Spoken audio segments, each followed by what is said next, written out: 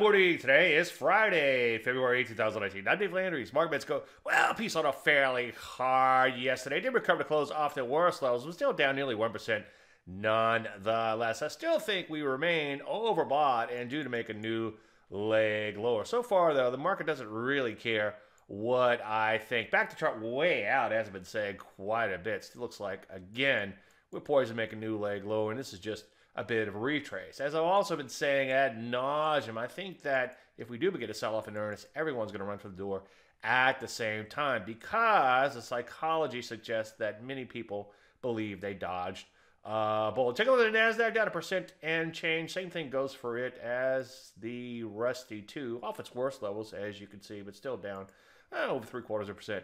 Nonetheless, you know, routine, take things one day at a time. Futures a little soft pre-market, but not coming unglued. So make sure you honor your stop on any existing longs. Any questions? As usual, Dave at DaveLandry.com. I'm Dave Landry, and you just heard a Market Minute.